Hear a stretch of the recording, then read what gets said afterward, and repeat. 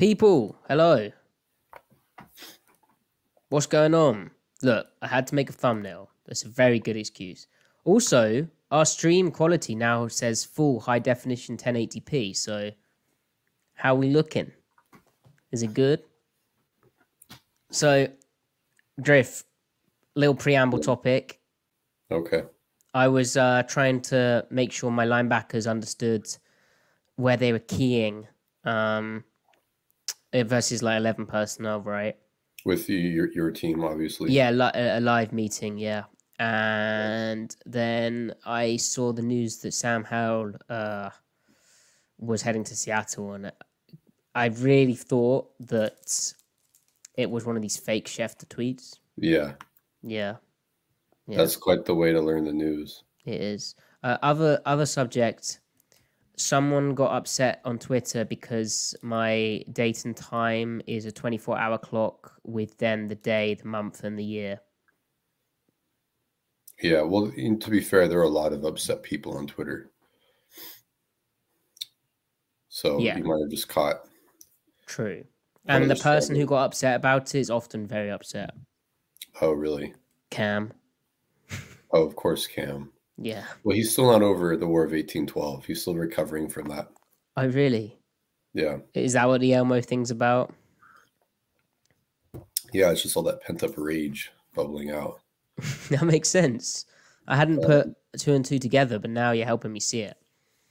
Yeah. Benjamin, that's very kind. Best Seahawks pod in the game. Look at that. There we go. Benjamin, that's very kind of you.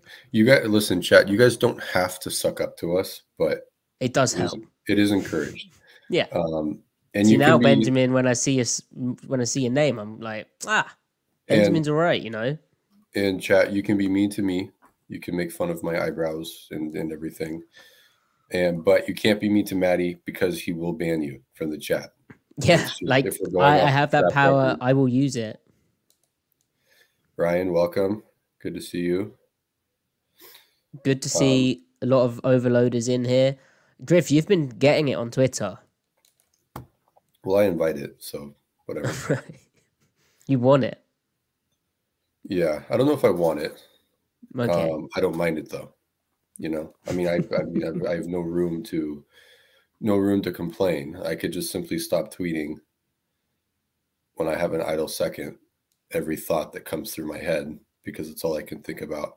Right. I have noticed you're doing a lot of the tweeting. It's yeah, it's the emotional like conduit for processing that, you know, the God's gift of football, Jordan Brooks, is no longer Seahawks. So, you know, what are you going to do? Yeah. That sucks. Okay, should we do this thing? Yep. Hit it, Matty.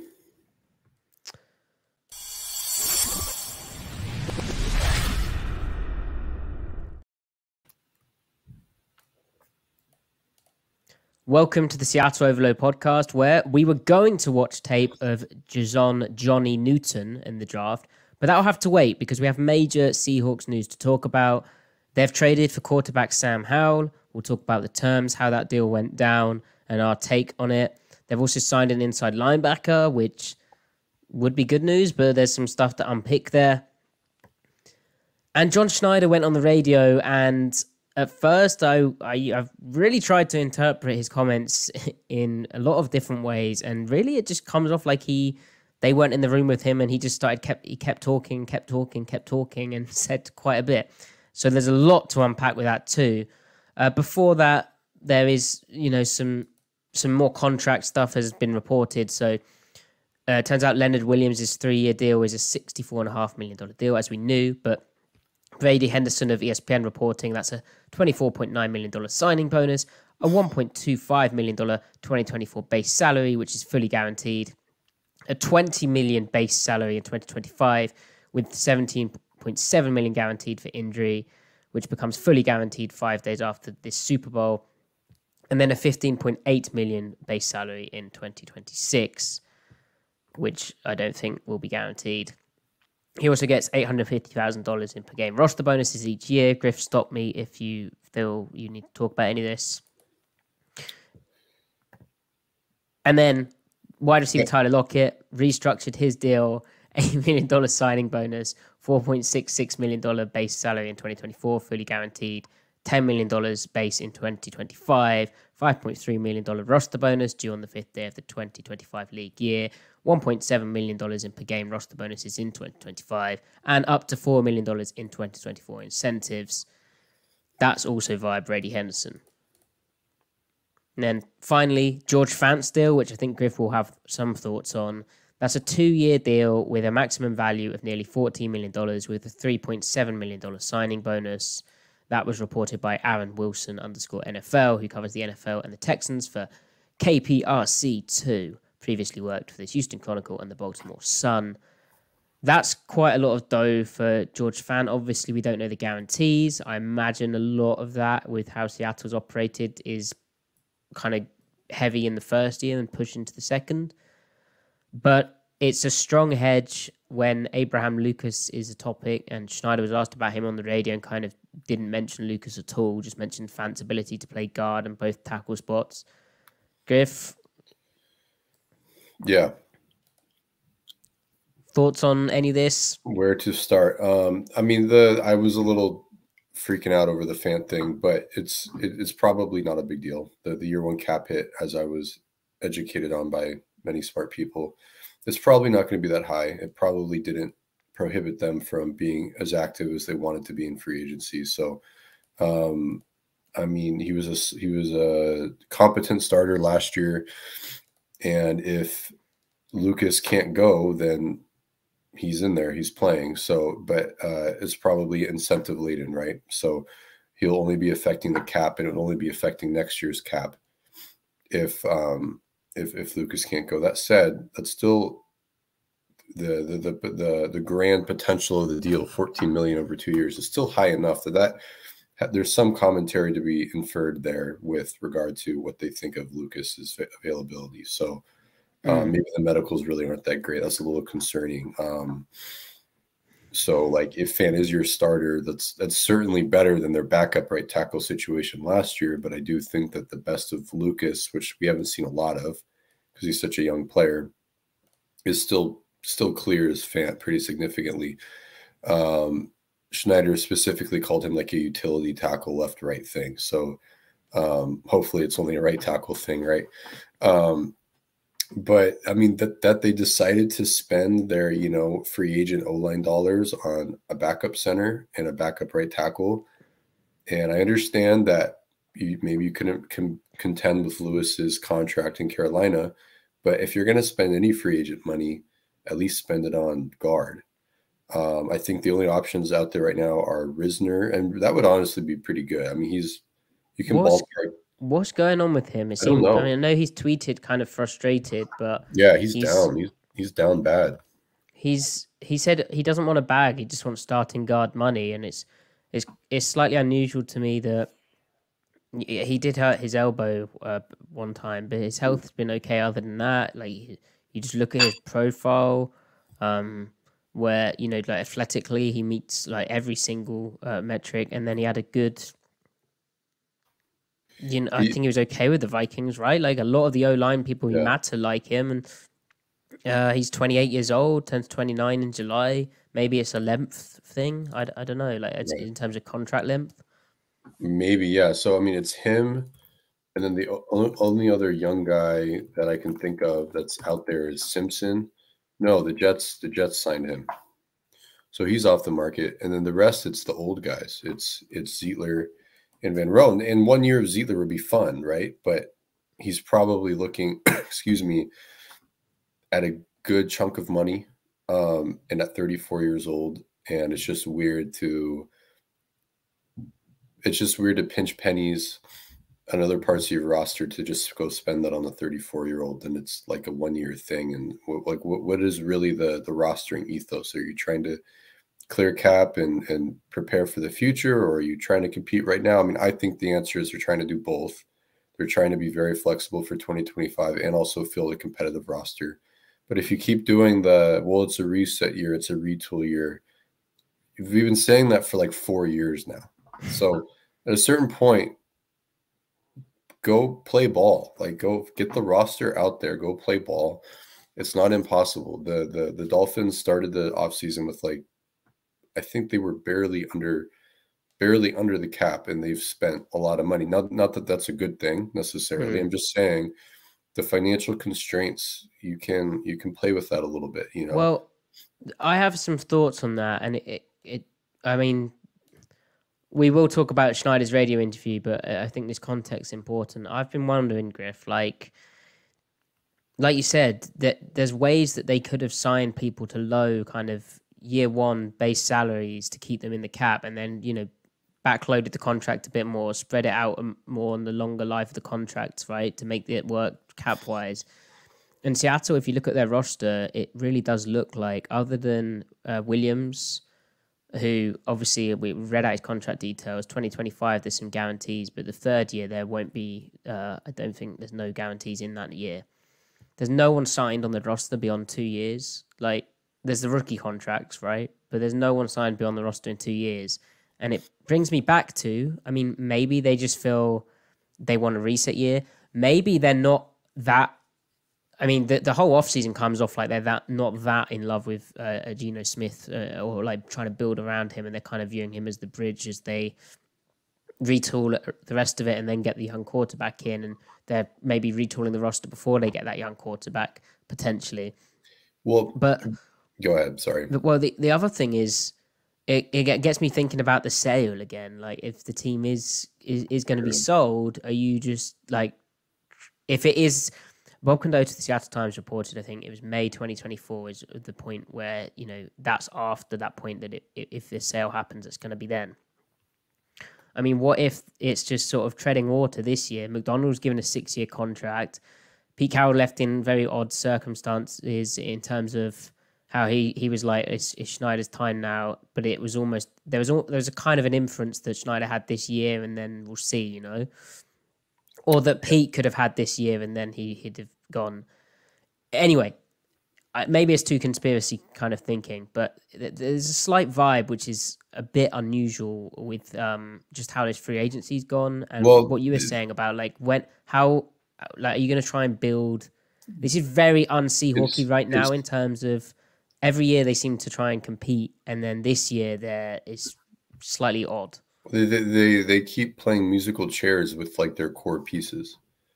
Not that you can pay everyone all the time, but I don't know. It's it's an odd off season in terms of the commentary on Geno.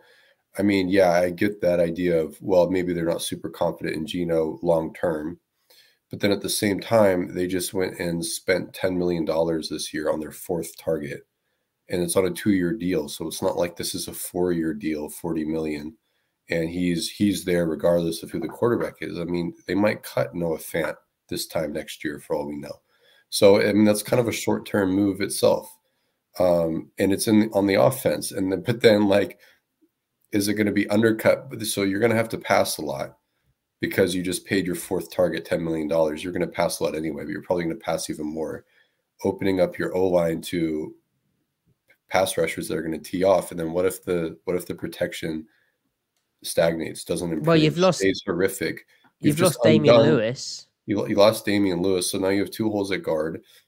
What if your protection doesn't improve? So what was the point of spending $10 million on your 4th target on a short-term deal if that spending prevented you from improving the O-line? It's just it's a little weird. It's a little weird. Bottom line, they've got holes. If you're just comparing the players, player to player, and you're not looking at age, you're not looking at cap hit, etc., right? If you're just comparing player to player, as far as guys they've replaced, they've gotten worse, slightly worse to significantly worse. So like going from Diggs to Jenkins it's not that much of a margin, but there's a margin there. I mean, Diggs is a better safety than Jenkins. I mean, some Seahawks fans are incredibly negative about Diggs, right? Go ask Jaguars fans, like we mentioned last time, what they think about Jenkins. It's nothing but always washed. He's a bum. That's all you're getting right now. So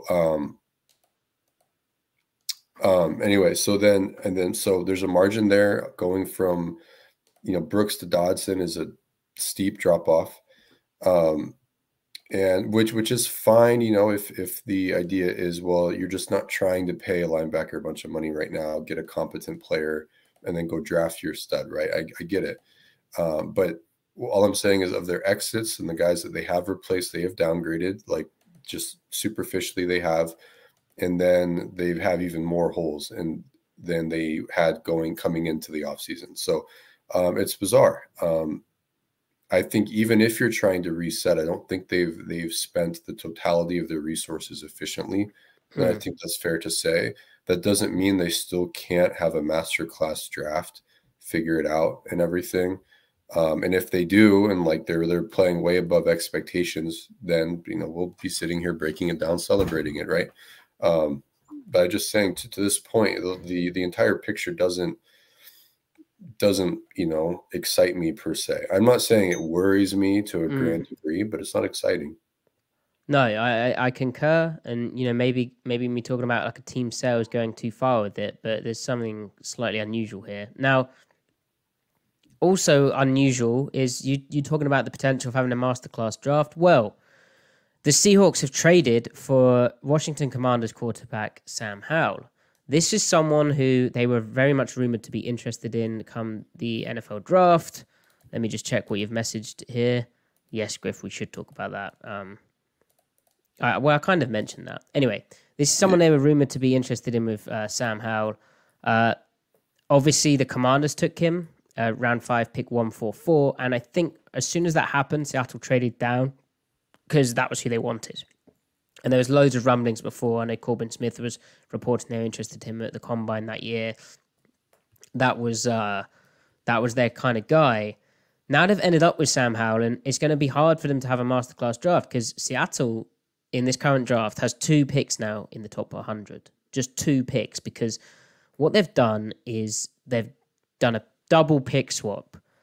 So they've sent the Commanders their 3rd round pick, their higher 3rd round pick, number 78, and their 5th round pick, number 152. For the Commanders' 4th round pick, the Commanders picked high because they were bad, but picked number 102 and a 6th round pick, number 179. So they've moved down 24 spots in the draft and got out of the 3rd round. They've still got 1 3rd round pick, of course, but they're out of a 2nd, and I don't know. We'll talk about Howell in a moment, but Griff, from like a draft perspective, it's pretty difficult now. Like, what do you do at 16? Are they going to try and trade down and get back their 2nd? I mean, it screams trade back to me, but maybe there's a really enticing player, and then you get the same frustrating thing, particularly frustrating given the holes on the roster. And we've spoke about how their obvious needs perhaps don't align necessarily with the higher picked players, which is nice. Like inside backer generally doesn't go too high. Guard generally doesn't go too high. Safety generally doesn't go too high. But Griff, what are they doing in this draft? Yeah, the players that they need to throw a bunch of picks at are like day 2 players, 2nd, 3rd round, and that's where they don't have a lot of capital right now. So that 1st round pick they might need to convert into day 2 picks. I think in a perfect world,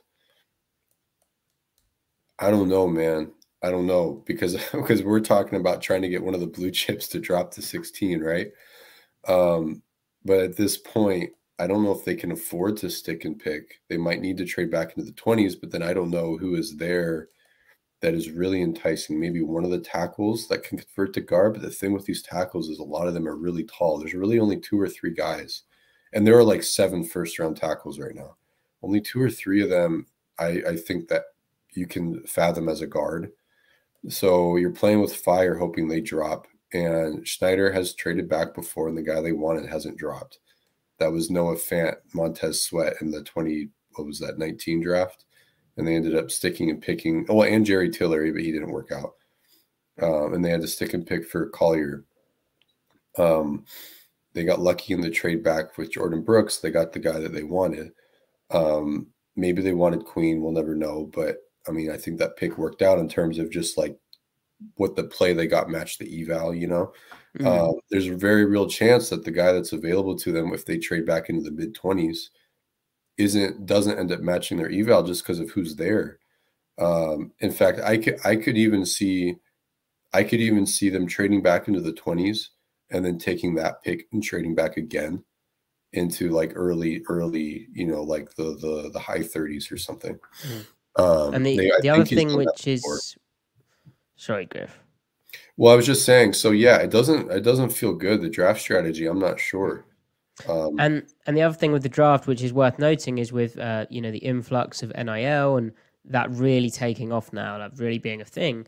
You know, you listen to all the experts, the day 3, even after round 3, potentially the draft is supposedly more of a wasteland than it usually is, because a lot of guys aren't coming out early. A lot of guys are waiting to be seniors, so they can earn that NIL money first, knowing that, you know, if they're good enough, they'll still get drafted fairly high because the same cycle will probably repeat itself. So it's not really, how valuable pick 102 is versus pick whatever they gave up, 78.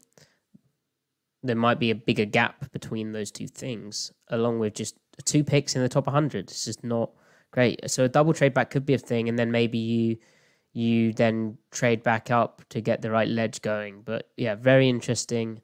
And wow. Yeah, very, very, very interesting. So, in terms of Sam Howell as a football player, obviously Seattle was rumored to like him. John Schneider, in his radio appearance, he mentioned how his toughness, kept talking about how he was a football player.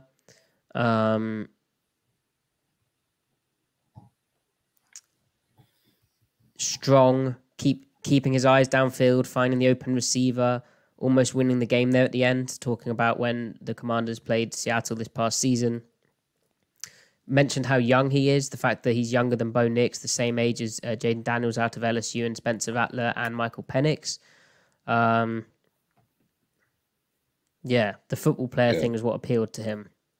But apparently he works his tail off. And he said also how they were kind of sweating that this morning. We were sweating out. There are several teams involved with it, which explains why Seattle had to give up this type of pick swap, which looks a bit... The value doesn't look great, given you would have thought how, you know, the Commanders signed Marcus Mariota. They're presumably going to draft a quarterback because of how high they're picking, the type of quarterback draft it is. They picked 2 overall, right? You were thinking that Howell could almost, you know, be had for like a day 3 type of pick just on its own, or like 6th rounder, 7th rounder. But it seems as though other teams have ramped the price up, or if they did exist. And really the standout statistic from his season in 2023, along with the fact that he got benched and had 612 passing attempts and 8 games passing over 40 times, 2 games passing over 50 times, which wasn't all just a bad defense. It was like Bieniemy really leaning into quick passing game, and like it was a kind of a monstrosity what they're doing. But he had 21 picks, which... when John Schneider's asked at the Combine, what are some of the bigger deterrents or red flags in the evaluation? Doesn't have to be something catastrophically bad, but when you're breaking down their tape and watching them, what are some of the things you don't want to see? He replied laughing and said interceptions as his first answer, which, when you think Drew Lock had 15 picks in his second season in Denver, is quite funny, really. But it is a little funny, isn't it? Isn't it? Now, the other thing with Howell is he was sacked a lot, a league high 65 times, which you're dropping back a lot. But it's interesting to me how much that is him holding the ball and versus, you know, a bad O-line. ESPN's pass block win rate had Washington as the 14th best in the league, so just above average. How much stock you put in that metric, I don't know. And then if you look at Howell's pressure percentage... He was pressured 38.6% of snaps, which isn't great, but is actually, per SIS, 17th highest among quarterbacks. So among quarterbacks with at least 100 attempts. So not close to the league's highest, but in terms of the league average, it's above league average. Like the average pressure percentage for all those quarterbacks, not 16th out of 32. So interestingly, while he was 17th in pressure percentage, 17th highest, his sack percentage was 9.2%, which was 9th highest. So that does indicate potentially, and quarterbacks can control how often they're sacked. That does indicate how was a bit of an influence. And some of the stuff I saw where, I mean, let me get up the Brady Henderson tweet where he reported from his Seahawks sources what they like about Sam Howell: arm talent, work ethic, smarts, toughness, ability to extend plays while keeping his eyes downfield. Well, yeah, he extended the plays all right, but a lot of the times he was just yeeting it up there and throwing a bad pick or taking a really bad sack, the times I saw him do that. So interesting that Schneider likes this type of quarterback, because Locke had a bit of that in his game as well. It's clearly something Schneider looks for. Obviously, Howe has 2 years left and just over $2 million that Seattle owes him for his contract, still a rookie contract, but just an unusual move. Like, I get really liking a quarterback. I get Drew Lock going to the Giants, where Schneider said he'd been promised the opportunity to compete for a starting spot and a genuine competition. But for half a rookie deal on a guy you liked in the draft but didn't wait to take until you waited till the 5th round. Okay, Washington sniped you. But like, is there no one in the draft who you liked, enough to just do it this time? Or could you not have got, who's the Sean Mannion who could have come in this year? Like, is Howe really that dude for you? I get, he's young, he's had all this NFL playing time, 18 games, given he started the last week of 2022. But this is, it's just a very interesting move. Yeah, I'm pretty agnostic about it. I see the concept behind it. I mean, they didn't really give up that much draft capital for it. It's just that they're strapped for draft capital, and I would be stingy with it. But it probably precludes them from using one of their 3rd, 4th round picks on a quarterback at this point. They're probably not going to be drafting someone like Penix or Nix or Rattler or Pratt, whoever, Travis, on day 3 or late day 2. But I mean, yeah, like, he is young. They're viewing him as like a developmental prospect. Invest in him, see what happens. If nothing happens, who cares? He's has $1 million cap hit. It's not hurting you. So I'm all for it. I mean, he has a lot of growth to do as a player, right? Like, his foundation it's kind of a mess, but he does something. Like, he has an arm, like you mentioned. He's willing to throw. He's willing to anticipate and test windows. He just doesn't really do anything consistently. His feet are all over the place. He'll drop his eyes and scramble when he shouldn't, and that's really more of a symptom of just not reading the play out. It's like, I don't even say I wouldn't say he turns down reads so much as he's not reading the defense. He's not reading the play out to begin with. He's just kind of looking for something pre-snap, and if it's not there, he's doing his own thing. But then sometimes, he doesn't do that, and you're like, okay, there's a little bit of hope. Like in the Seahawks game, we saw that he did do some stuff that game. He's talented off structure, not necessarily a good decision maker off structure, but talented. So, but like, what is he, 23, right? He's a young player. He needs to develop. And I think, being around Geno, that's probably one of the better quarterbacks to learn from, either directly or indirectly via osmosis. So, yeah, we'll see, right? I really don't see any harm here. And there's no harm. It's just the giving up the draft picks like they did, right? Because Schneider mentions the Washington picks high, which is true. They do. They're the 2nd overall pick in the 4th round, but there's comp picks at the end of the 3rd round. So basically what they've done, if you look at the, is this using the Rich Hill model or the Jimmy Johnson valuation model? Anyway, but essentially, if you were going to say move from round 2, pick 50, down to Seattle's round 3, pick 78, which now belongs to Washington, right? That would cost you, per this valuation model, 200 points to do that. Seattle moving from pick 78, which is worth 200 points, down to Washington's pick 102 is 200 to 92. So it's 108 valuation points. It's quite a big. I know you still get their pick, but it's a meaningful drop. Like, it's a really meaningful drop. It feels too rich to me, to do that type of thing when you're already asset limited. Anyway. Yeah. Right. Now, part of the reason that hurts is Seattle's inside linebacker position, which has been a much talked about topic because it was Patrick O'Connell and John Rattigan as starters. They have signed a new inside linebacker.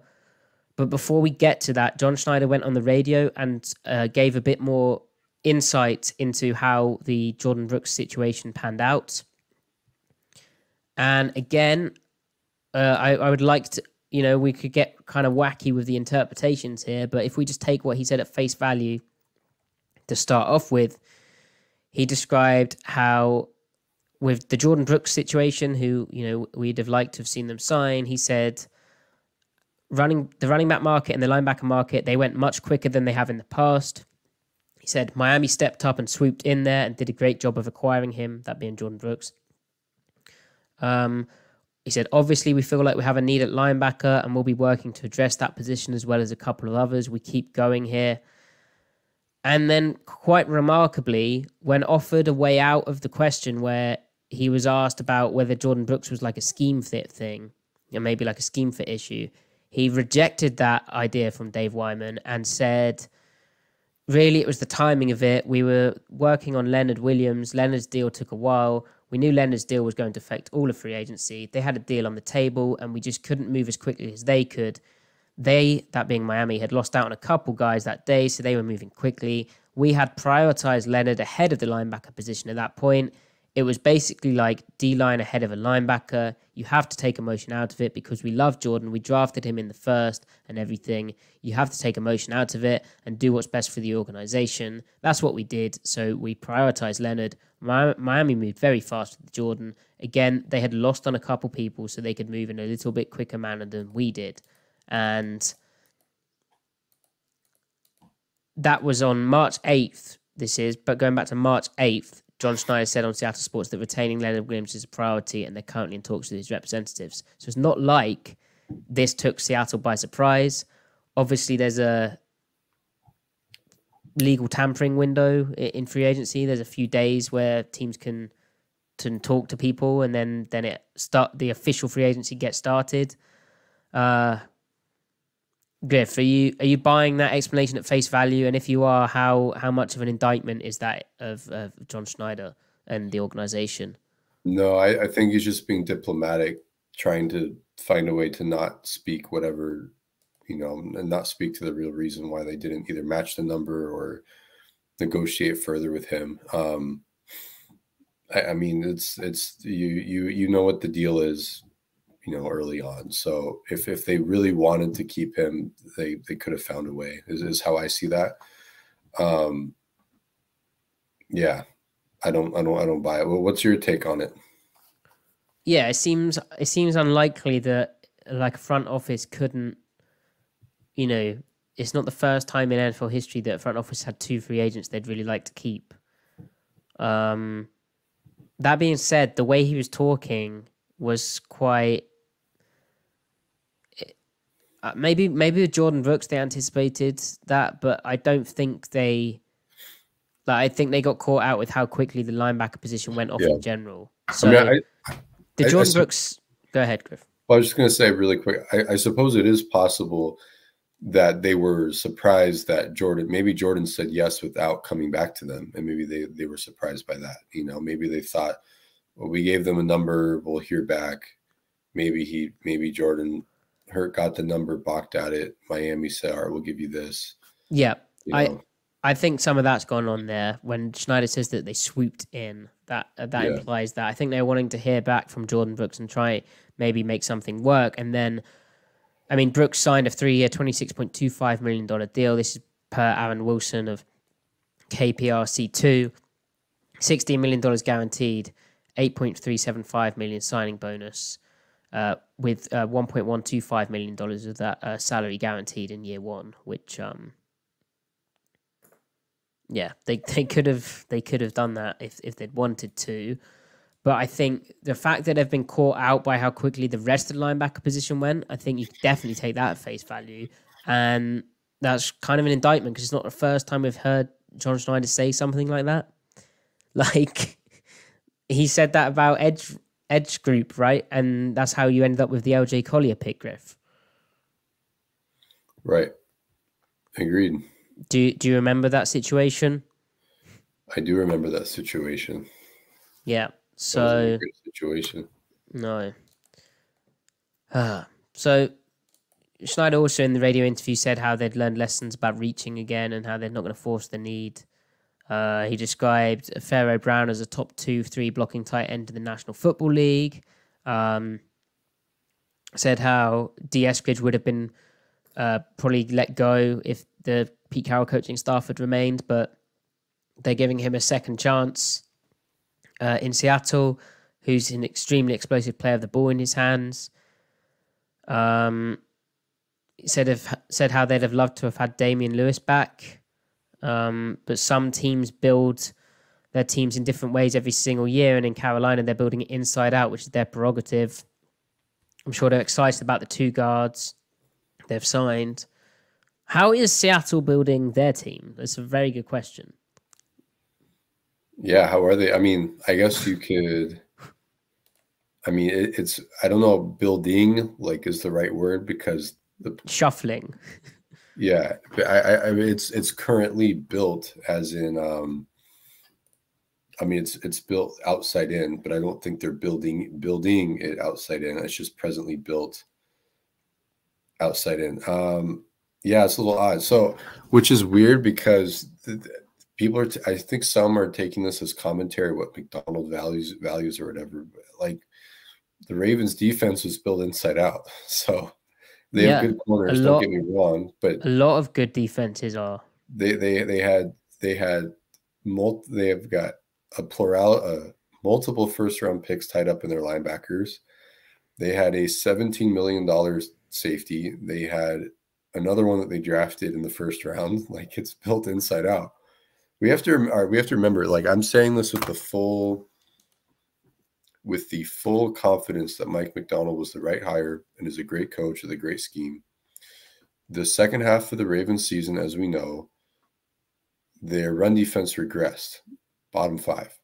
Their third worst run defense the second half of the season the Ravens did. Not as bad as the Seahawks, but I'm just saying, even with all their talent that they had, it still was bad. It didn't matter because they had one of the best back sevens in football, particularly the best like interior of their back seven. Their interior 4 or 5 of their back seven was extremely good. The Seahawks right now, as it stands, probably bottom 3 interior of their back seven, maybe bottom 5, with I don't think a realistic chance of being better than like 20th if the draft goes right. So they don't have the players to compensate. So I'm just saying, like, McDonald's scheme and his coaching isn't necessarily enough to have the run defense fix itself permanently. He himself has not had a full season of good run defense. The first half of 2022 was bad. Second half of 2022 was good. First half of 2023 was good. And it didn't matter in 2023 because in the second half, because the pass defense was so good and they were generating so many turnovers. Seattle, I don't think is going to have the juice, the talent to do that. So I'm just saying, in terms of what we're setting ourselves up for, I don't know. It doesn't feel great. I'm kind of rambling here, but then also they're going to find some guys, right? They're going to find some guys, and by the time those players come of age, they have another 3-year deal backloaded. No, hold on though. When are they going to find the guys? Okay, let's say they nail it. Say they get Junior Colson, and say with what pick? After they do their little trade back song and dance. So they trade back twice, and then Junior Colson just happens to be there in like the top of the second. Let's say you're literally drafting like it's one of these mock draft simulators. I'm just saying, man. It's tempting. All I'm saying is they're doing their thing again, where they're going to bring in the way Schneider is anyway. They're going to bring in replacements for quality players or maybe aging players, find their guys. They're going to find their stride. And then their current players that they're paying, they've backloaded their deals again. By the time they reach a certain age, people are going to look at their age. They're going to look at their cap hit, and they're just going to decide they're washed, even when they're not washed. Well, it's 2025, isn't it? Is the year.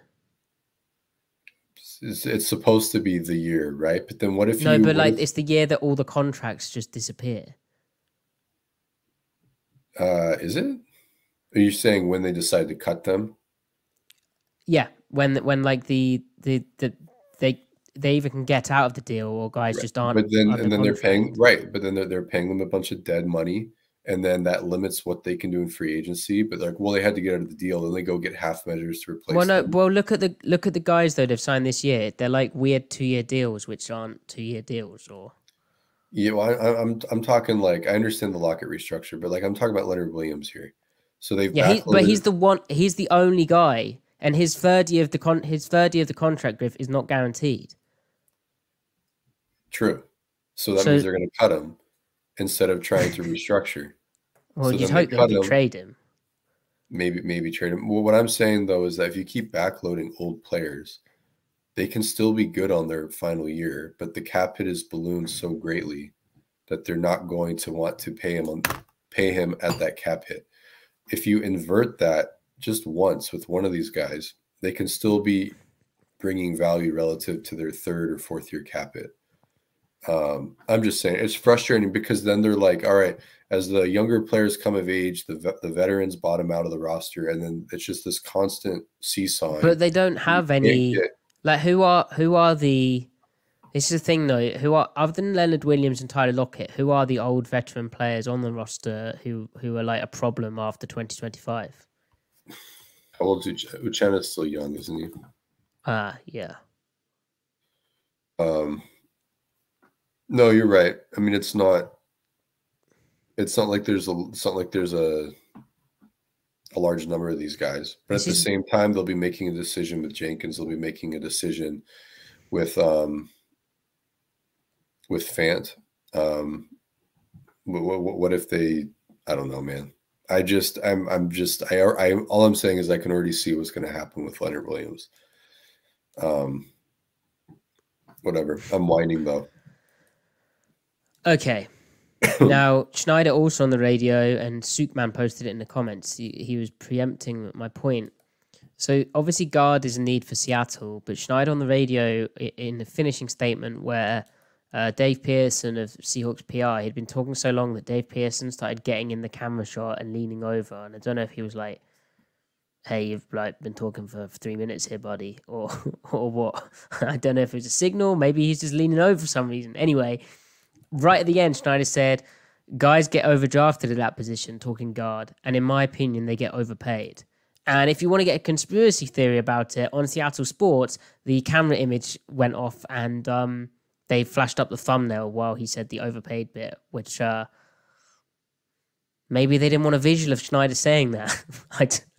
But like half joking aside, kind of hints that they wouldn't take, they don't really feel like that strongly about guards.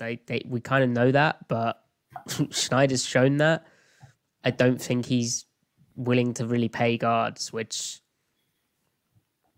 good for him. Yeah. The guards were paid this year. Like they did get given big contracts, but the cap went up. So then you also wonder, does he even view right guard as a whole? Is it just going to be Bradford? Going to be Timmy, Bradford, this Lucas Fant Frankenstein thing at right tackle, and then a third round left guard. All right. Invest in the trenches, as they say. Yeah. Yeah. So how are they building their team? What is their prerogative? Yeah. Okay. So, final news. The Seahawks have a new inside linebacker. Now, I don't think we have the terms on this yet, but after hosting him for a visit, Seattle signing Tyrel Dodson. Dodson, an undrafted free agent in 2019 out of Texas A&M, was with the Buffalo Bills. He played some games for them. He also had a thing in 2019, an incident where in September 2019, the NFL suspended the rookie linebacker for 6 games as a result of an alleged altercation with his girlfriend at her home in Scottsdale, Arizona. He reached an agreement with prosecutors to defer a domestic violence charge of disorderly conduct, disruptive behavior, fighting. He agreed to enter a diversion program and must also meet other conditions to have the charge cleaned from his record. He was scheduled to have a restitution hearing in November and has sentences hearing set for September 2020. That was per AP News back in September 2019. The altercation happened in May 2019, and Bills general manager Brandon Beane said that a team investigation found no credible evidence of Dodson committing an act of domestic violence, and he added the team's pre-draft evaluation of Dodson showed no history of him getting into legal trouble. So there's that, which isn't great, and obviously on this podcast we talk about the players and what they do on the field, but that's relevant detail which may make some people uncomfortable, particularly with the infamous Schneider comments. I think it was 2014, which get rehashed whenever something like this happens. I think that was 2015, but yeah, the Clark draft. Yeah, but I was referring to before when they said they'd never add someone to the team who'd put hands on a woman. Yeah. And for what it's worth, if it might not be worth much, but Dodson hasn't, I don't think, been in trouble since. And I saw a video of him buying presents for single mums this past Christmas. So, yep. People have the right to feel however they feel about that, right? I don't think anyone in the NFL would see that as a reason not to sign him, which is, indicative of where the NFL is at with that. Believe in the concept of second chances, but they're not just doled out like candy. That said, if he was in a diversion program, and who knows if that's just hand waving away, but I think we know where Schneider stands and all that, and that's kind of more erring on the side of he doesn't really care. But as a young man, hopefully he's in a different place than that. But since then, but we can only speculate from where we're sitting. So beyond that, I would just say people have the right to feel however they feel about that. Yeah. So in the way that we do, moving on from that pretty important stuff, Dodson is a player.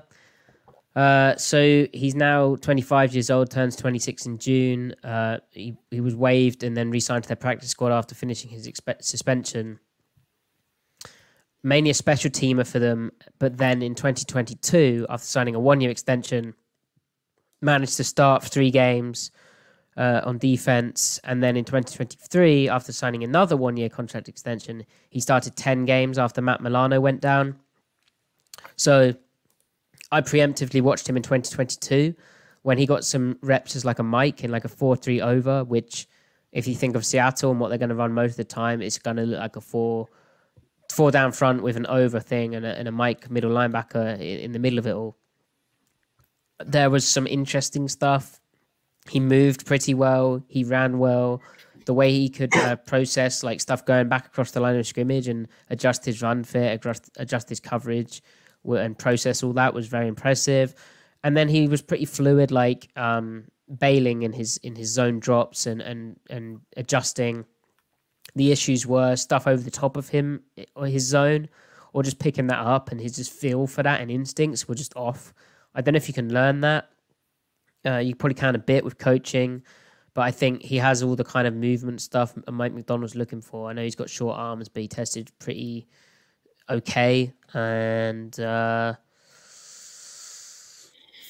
yeah, I don't know if he's a Mike or a Will. Like he played more Will in most of his action for Milano, right? But I've seen him play Mike, and he looked okay, even though he's only 237 pounds. He's just over 6 foot, so he's quite dense. But Griff, you've watched him, and you tweet out some absolutely abysmal clips. I watched his 2 highest rated coverage games, I think anyway, for PFF, just to see like anything like splashy stands out. I think the whole like theory behind him is, I mean, we're talking about like one of the 3 NFL linebackers that are even left in free agency, right? Like the theory behind the pick is get competence at will, just get a guy that is not like a hole in your defense. And then try to find your stud at Mike or whatever. What I see watching him is pretty similar to you. He is good against the run. He actually keys like pull scheme like really fast. Yeah. So he definitely does his tape study. He goes underneath blocks sometimes, but only when it makes sense to. So it's like he's taking a shot. Like he knows what he can get away with. He is comfortable with contact, and he can like change his pad level and hip level while moving, which is just like a movement skill that just so few guys at 240 pounds actually have. You just kind of see him dipping under guys and stuff while maintaining speed. In coverage, I don't characterize him as a good coverage player from what I saw the 2 games that I watched, but he is really aggressive with what he sees. So if you can kind of be like point and shoot with him, he can execute. When he is playing a hook, like when there are 2 vertical routes, 2 routes stemming, and one sits down, he aggressively squeezes the first one that sits, and then he'll get something wrapping over the top of him. And so he's kind of, I mean, I think it's good that there's an aggressive nature in there. It just needs to be like redirected in a way. He just basically needs to learn how to zone drop, I think. Like you said, the feeling stuff over the top of him is kind of lacking.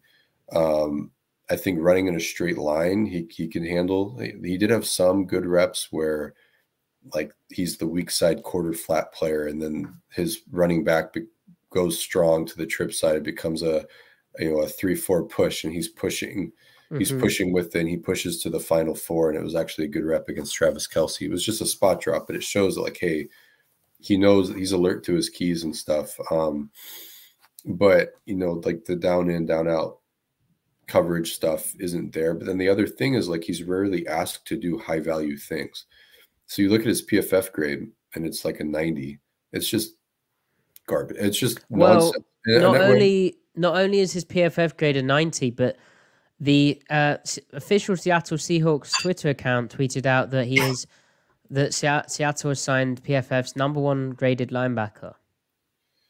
It's not even misinformation, it's disinformation, because even if that was accurate, it's not informative at all. It's like looking, because PFF grades are essentially a percentage of successfully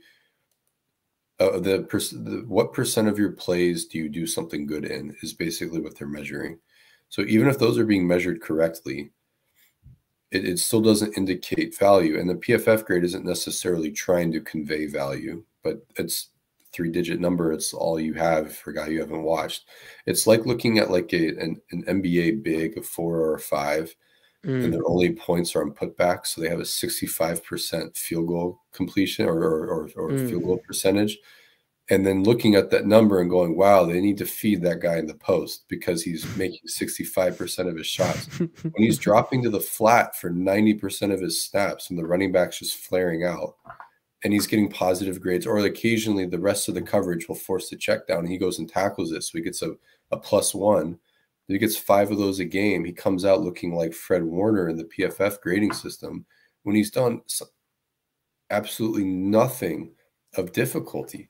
It's really the same thing as Bobby Wagner's Rams campaign, where the Rams just had him not drop deeper than 5 yards, every game, all all season, and he's got a 90 grade. It's just nonsense. It's not informative at all. If you want to watch Dodson, the game I'd recommend is that 2022 game against Pittsburgh where he plays in the middle and he's not just playing the flat. He's like having to do some like the middle field open coverages and stuff. There's also, if you just search him on YouTube for like a breakdown, some guy broke that tape down. Now, I wouldn't necessarily agree with all that guy's saying, but take it what you will. But there's some good clips that that guy selected to show his stuff. So there you go. Right.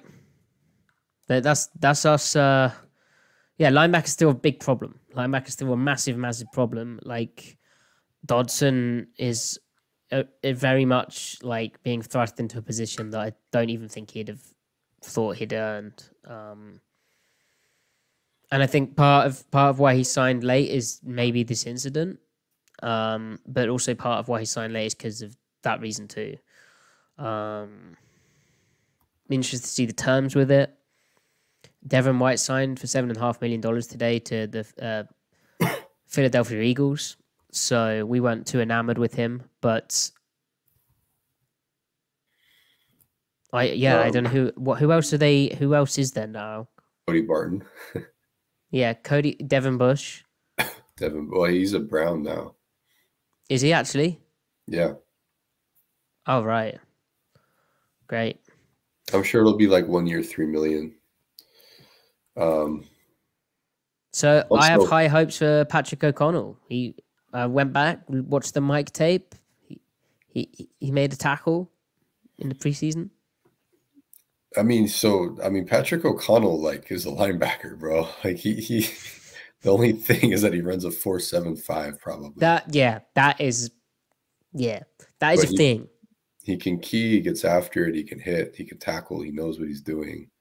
He just runs a 4.7, 4.8. What people are putting Devondre Campbell? Is he even an inside backer? No, he is, but is he? Packers people are happy he's gone. I thought he played some outside as well. Or is that just because he's a will? Maybe he did, but I think he's a stack behind the line of scrimmage guy. Okay. The other consideration with Dodson is I don't see him putting him at Mike at all. So you have to draft a Mike, and that probably puts you out of drafting Barrett, because I don't think Barrett can handle Mike. He probably could, but I think McDonald wants a guy with a little bit higher density. Be useful? When is Michigan's pro day? The 22nd, I think, March 22nd. Oh, Griff, you know that? No, I looked that up because I was thirsty. 22nd of March? Matty, I need you to watch Jalen Ford. Yeah, Monjumbo, I'll watch him. Ford to me is just like sophomore year junior Colson. Where like he does some things well, but then it's kind of a mess at the same time. But then the traits are there, and it's like coach him up. How's his focus? How's Ford's focus? He's got that football player mentality. Okay. Like he's like, let me go hit something. He's not a sitting duck. That's the thing with him in coverage, is that he has lots of coverage reps, like spot dropping. He does some. He's always trying to do something. Is the thing. He just doesn't mean he's always right. What type of animal would you compare him to? Like a raptor, or? I'm not gonna. All right, in a positive light, is Ford a raptor? He's a No, I won't go there. Okay, we'll work on that. Okay. Final news: Kenny Zuckerman, agent for the NFL, for Priority Sports. He reported that Jake Curhan has agreed to terms with the Chicago Bears. So, yeah. Seattle, George Fant over Curhan's an upgrade of right tackle, but it costs more money to do that. So, you'd think, at least. Okay. Are we done here? I think we're done. Excellent, excellent. Chat. March the 22nd from Tate on Michigan's Pro Day. Thank you for the confirmation. Appreciate that. Hey, please do follow Griff on Twitter at CMikeSpinMove. Follow me at Matty F. Brown. Soupman, we talked about Darrell Taylor's contract details. Or did we? No. Soupman, there you go. Look at you. That's some good chat behavior. So Darrell Taylor was signed to a 1-year, Griff, $3.16 million deal. He got a $20K signing bonus and a $3.116 million non-guaranteed base salary. He could also get $350,000 in incentives if he gets a certain number of sacks. Seattle could have tendered Taylor for $3.116 million, but this bonus and ability to earn the incentives is basically saying thank you to you, and you could have been, if you weren't hurt in 2020, you'd be hitting free agency now, so here's a thanks. But it's non-guaranteed, so if he gets... is the tender guaranteed? I don't even know. I don't know. I'm intrigued by them wanting to bring back Taylor, though. Yeah, the tender would have been...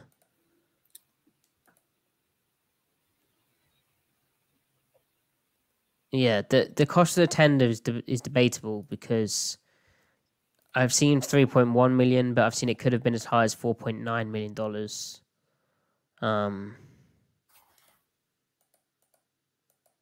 Yeah. What you're intrigued by Taylor, Griff? I'm intrigued by them wanting to keep him. Right. That's what I'm intrigued by. I mean, you just hope that he just takes off with McDonald having good pass rush looks on passing downs and works him in. Yeah. Like, does he trust him for the coverage stuff? Surely not, right? Well, I mean, yeah, I don't know. Mike Morris is probably going to play a good deal of edge. That's the other thing. So he might be viewed as the fifth edge. And then Taylor's truly just a depth pass rusher. So who's the Sams and who can play Sam, like the guy who drops more? Mafe and Owosu will interchange because they're not going to play enough base for it to matter. Derek Hall can do it. Yeah, that's right. Derek Hall. I forgot about him. A lot of people mentioning Van Noy's improvement, but really why he was so good is he got really good at like doing inside moves and inside games. Yeah. I don't know if Taylor's ever going to be able to do that. We'll find out. Okay. I don't think we'll have any other news to talk about this week. So we'll probably be back next week with, unless Seattle does something crazy, a Jason Newton tape breakdown. But until that point, follow Griff on Twitter at CMikeSpinMove. Follow me at Matty F. Brown. Superman, thank you very much for letting us know about that detail. And yeah, follow the pod at Seattle Overload, where you'll find out when we're next going live. Please do like the video, comment what you want to see from us, subscribe to the channel. And if you're listening, or even if you're not listening, just subscribe to the podcast on your podcast app and give us a 5-star review. Cindy.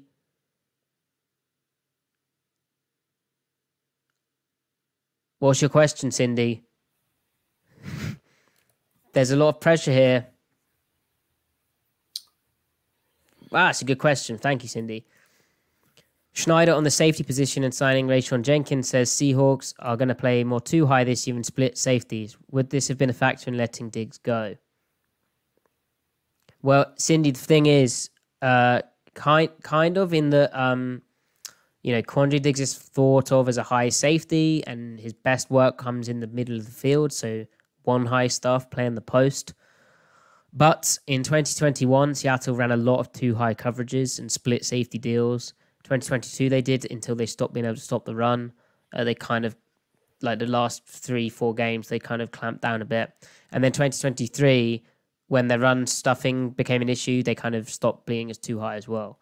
So they've been trying to do this too high split safety thing for a while. I don't think really that's why you let Diggs go. Like he can play a quarter, he can play a deep half really well. I think there might be something to it's easier to find the too high split safety type safeties. Like think about, how rare Earl Thomas's skill set is, and then how rare the guys or how long it took Seattle to find a good replacement for Earl until they got Quandre Diggs, and then how it seems that there's all these safeties still available who have played really well in split safety systems. Like it's generally like in simple terms, you're covering less area of the field. But Griff, do you have any thoughts on that? Because Schneider's mentioning that it's kind of frustrating given playing more too high this year in split safeties isn't really like it's not that accurate. Like McDonald still plays middle field closed. They might have a bit more flavor and disguise to it if they're good, but agreed. And then also John also said in that interview today that Jenkins comes from a system where they don't play very much too high. So in terms of like on that note, it speaks to how if you're a good safety, you can kind of do enough. You can do all of it. But just saying that you moved on from Diggs because of the scheme change, but then to go sign his replacement coming from a scheme that didn't do those things that you said you're going to do. There's no logic. There's no train of thought there that makes sense. He's just kind of just bullshitting in the interview. And the Jags, when I watched Jenkins, and it was only 2 games, but they played a lot of middle field open and split safeties, and a lot of disguise. Yeah, whatever. I mean, they kind of used him all over. I mean, Diggs was a fit. Jenkins is a fit. Just Diggs was old and expensive, and in Schneider's view, Diggs is in Schneider's like GM brain. I'd suggest that Diggs is paid that much money because of what he can do in middle field open, middle field closed, 1 high coverages, and he probably thinks you can get almost as good safety play for cheaper in the split safety stuff. Cindy, thank you for the question. Good question. No, it doesn't mean more 2-man, Nate. Just means cover 4, cover 6, maybe cover 8, but mainly just quarter, half, and then different types of cover 4 where if you've got a particular issue, you can check your coverage into something where the corner plays slightly different and the slot guy plays slightly different, but it's still zone match coveraging. But when like cover 3, cover 4, you don't need to worry too much about that in terms of Woolen because still 80% of what he's doing is a man technique. They'll let him press and even an off cover 4 technique generally is like off man or it's like a bail zone. Like it's the same. You're still accessing what makes a Woolen special in your zone calls most of the time. It's just the rare events where you're not, and then he gets caught with a pure zone assignment where he's had trouble, but he can still get better at it. He's still a young player. So Cindy, thank you very much. That's a kind of you. So there's a super chat function on YouTube, which might be too much to work out. Like, I don't know how to do that. Or there's a in the description, there's a Stripe donation link. Stripe is what we use for donations. It's legit. You just click the link and you should be able to enter your card details. But thanks, Cindy. All right, Griff, closing wisdom for people. No closing wisdom. Oh, I have no wisdom. That's reminding me. Though Cindy asking that question and then asking the follow up on donations.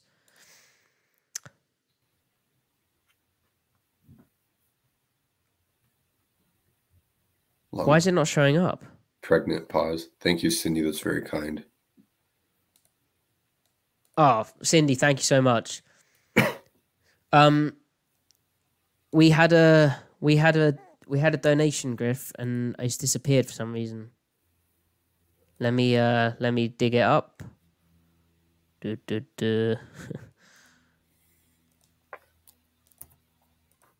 No, not on that video. There is one thing we could bring up. Okay, 1 second. All right. Let me find this. This is I know who it's from, but I wanted to make sure. So Dan Chu, long time supporter of the podcast, donated $20 on our previous podcast, saying, "Buy yourself a bag of fresh roasted Poverty Bay Cafe coffee beans, Griff. Then tell Matty how good it is once you're wowed.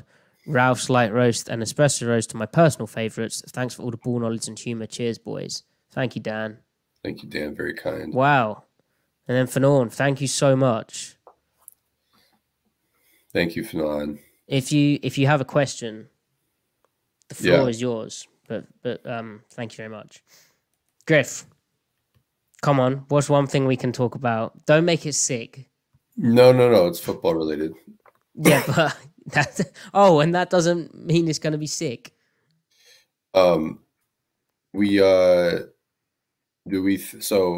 There's smoke, it's been on Maine and not on Maine about the Seahawks. What does that mean? On Maine, on the timeline, whatever, in publicly and privately. Anyway, smoke and real talk about the Seahawks having been in the market and trading for a linebacker. Oh, yeah. So do we wonder with this Dodson signing, do you think that John and Mike are still theorizing and brainstorming about possibilities out there? What are they trading? Right. I mean, that's a huge first-round pick? Yeah. Do they go into 2025 capital? I don't know.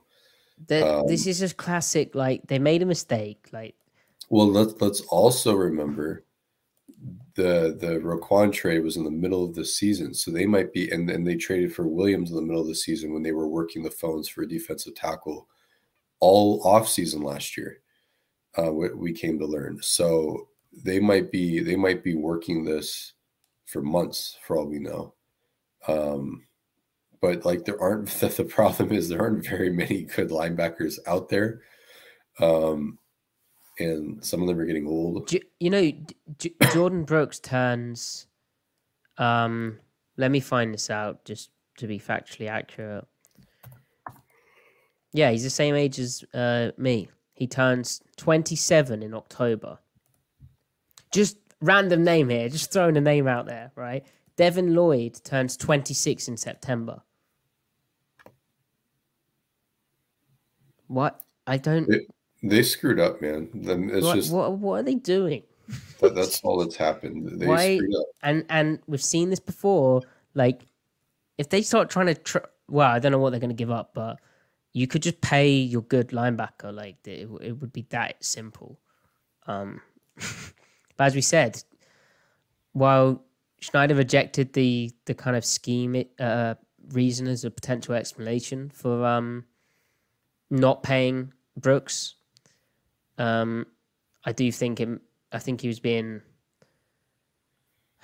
I think they could have made more of an effort if they'd wanted to, but I also think they may have been surprised at him not coming back to them, and I definitely think they were shocked. And I think you can believe Schneider when he said that the linebacker market moved quicker than they expected it to, and he mentioned how free agency is hard to peg. It's not the first time that the Seahawks have been caught out by free agency developing fast, as we mentioned the Edge group and how the LJ Collier pick happened. So yeah, interesting stuff. Interesting stuff.